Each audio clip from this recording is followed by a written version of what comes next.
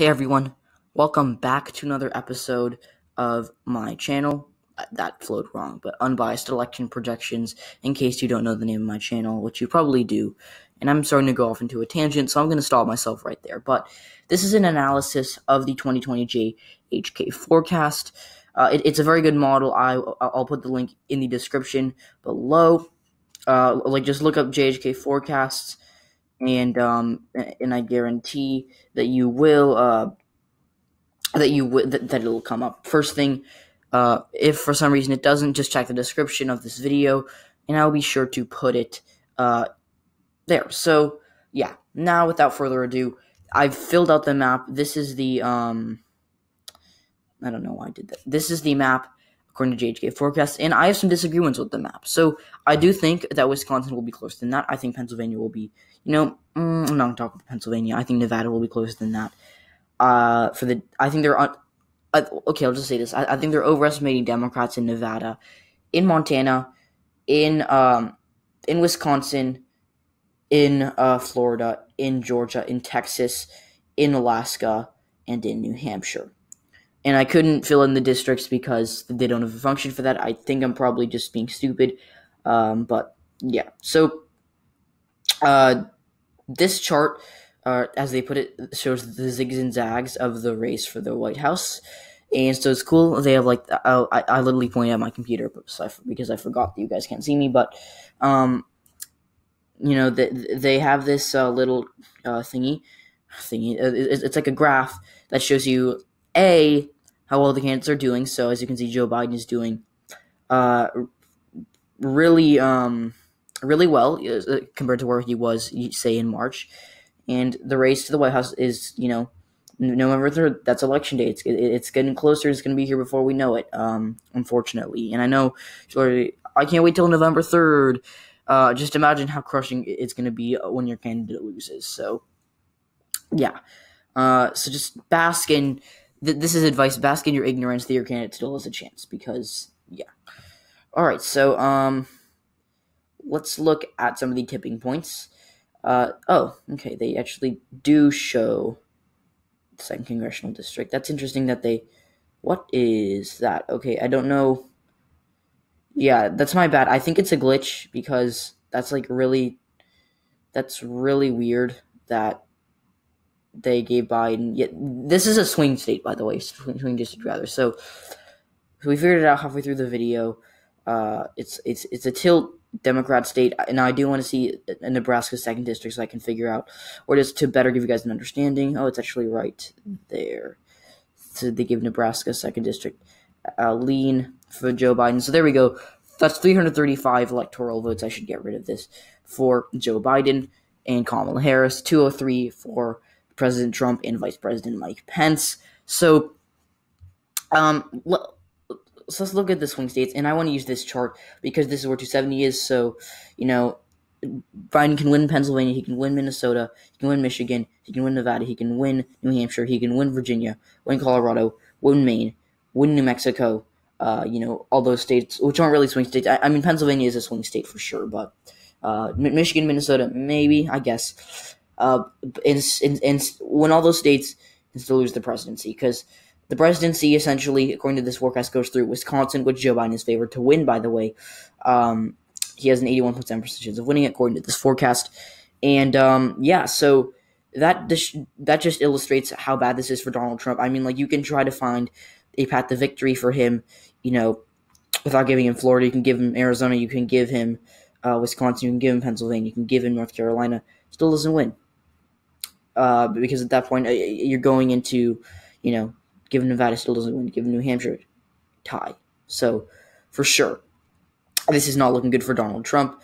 This forecast really illustrates that. And I know I'm throwing the word illustrated around a lot. I don't know why I'm doing that. But we have to remember that this forecast was very accurate in the 2018 midterm elections. And that it got all the Senate races right. It got Arizona right. It got Nevada right. It got Montana right. Except for Indiana, where Joe Donnelly ended up losing. That was a surprise for a lot of people. In Florida, which was probably the biggest Democratic loss of the night, Bill Nelson lost to Rick Scott. Yeah. And just so you guys know, I am not a huge fan of this forecast. I think it does overestimate Democrats, and I phrased that poorly. I think that this forecast, I'm throwing a bunch of stuff around. I really do apologize. I don't know. I'm speaking very poorly today, but I do think that this forecast is accurate. I think it will be accurate. In fact, disregarding margins, I agree with all but 2 electoral votes on this map. I just think that they're overestimating Joe Biden and not taking in voter suppression, which is definitely going to hurt Joe Biden in Georgia, which I think will be a lot less close than that. So, yeah. But now we're going to analyze the forecast. Not my forecast. I show my forecast in all my prediction videos. We're going to talk about the JHK forecast in this video. So, yeah, Donald Trump is projected to lose Florida. It's going down a little bit, but that's just because it can't get any worse for Trump, really. I mean, you could say that Joe Biden only has an 83% chance of winning it. And at one point, his high point was, if I can find it right here, we had an 83.5%. Or was it here? 84.7% chance on August 14th. That was his ultimate high point. And, even then, he didn't crack 85 or much less 90. So, Montana, they actually have as somewhat contested. The projected vote is supposed to be likely. They're giving Joe Biden 42.4% of the vote. And I do think that Joe Biden in Montana will be propped up by people like Mike Cooney and Steve Bullock. But that being said, I don't think that he'll be able to come close to winning it. That's why I characterize it as safe. Montana could be likely. I'm not saying it's not. And these predictions are very rational, and we have to remember that these are just percentages saying that in Minnesota, for example, I want to find a better, that if you run it in Utah, for example, if you have 100 elections in Utah, Donald Trump's going to win 99% of them. So yeah. Also, I think this is just like a math overlapping kind of thing, but that adds up to 100.1%. Just ignore that.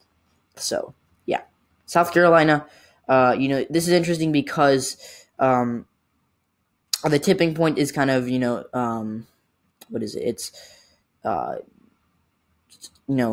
40s, 47, 48% for both candidates. So I don't think Joe Biden's going to be able to win, but I think it's interesting that they have him getting nearly 45% of the vote. That would be historic, by the way.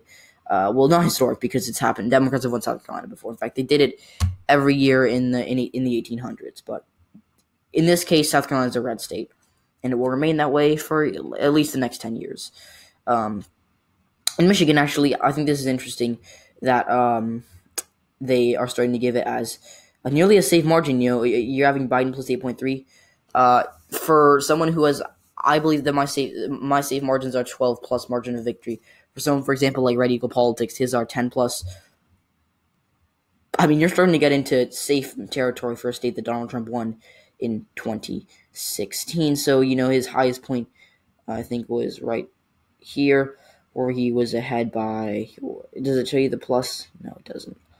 But I like that they give you the polling. I like this analysis, and I do think that this is totally rational. Again, I've said that, but yeah. So, guys, thanks for watching this video. I hope you enjoyed my analysis of the JHK forecast. Be sure to like the video. If you'd like to donate to my Patreon, there are multiple perks you can get from it. Check that out. That would help me out a great deal. Also, I just said that. Like the video, subscribe if you haven't already. Check out JHK forecast. It's a really good forecast. Again, I have some disagreements with it, but I do think it could be 100% accurate come election day, to be honest. So, guys, thanks for watching, and I'll see you all in the next video.